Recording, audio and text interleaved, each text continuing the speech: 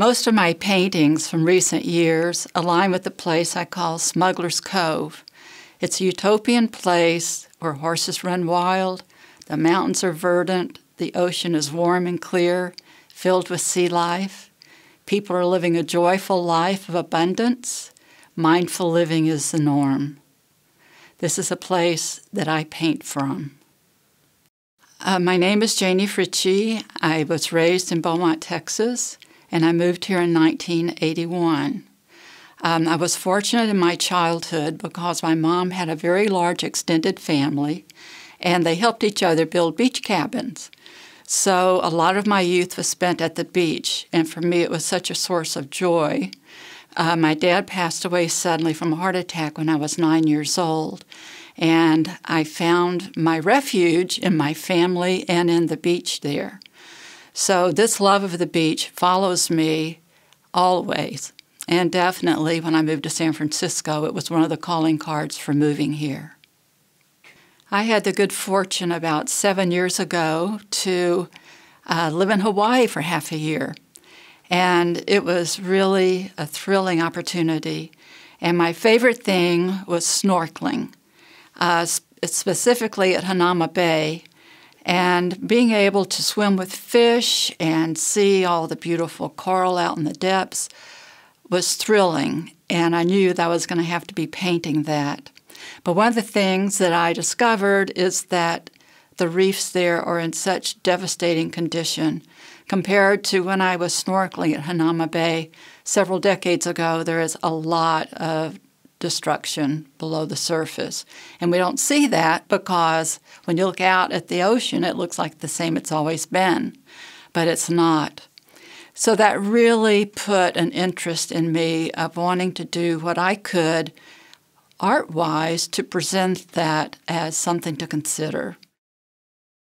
Next, I began to think about the ecology of the shoreline and painted a series of large works called Becoming Sand.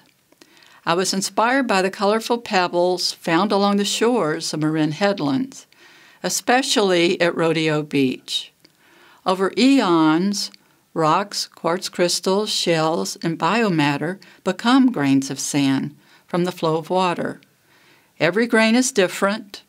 The sand of every beach is different. So after doing the series of Becoming Sand, it felt like the next evolution that caught my interest was thinking about tide pools and tides. And tide pools are the basis of life. And when you look at a tide pool, when you're walking out on the beach, it's like looking into a zoo. You see so many mysterious things. It's really kind of exciting. So it gave me an opportunity to start trying different ideas, maybe trying to put something that looks like a little creature in a tide pool, trying to figure out ways to get that impression of the water rushing over the rocks, trying to capture the sparkle of the water. So it became a grand example of getting up from the depths of the sand, but getting on the ground level and looking at the water and how it might affect life as well as the sand and the rocks. The Say My Name portraits of George Floyd, Breonna Taylor, and Ahmaud Arbery were a real change for me from what I'd been painting. I hadn't painted any of the portraits of anyone for like 15 years. But when the devastation and horror of those murders became front page news, it just affected me so strongly. I felt like I had to do something. So painting was my natural release. So China Camp has become my refuge during these troubling times.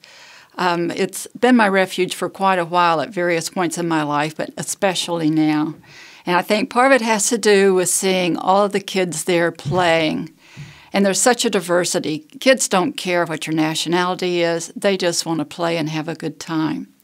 At the same time, there's a certain level of energy at China Camp that's a bit hard to describe, but I think it has to do with the fact that it was a village for Miwoks for thousands of years, and it was also a village for Chinese immigrants for a very long time in their shrimping business.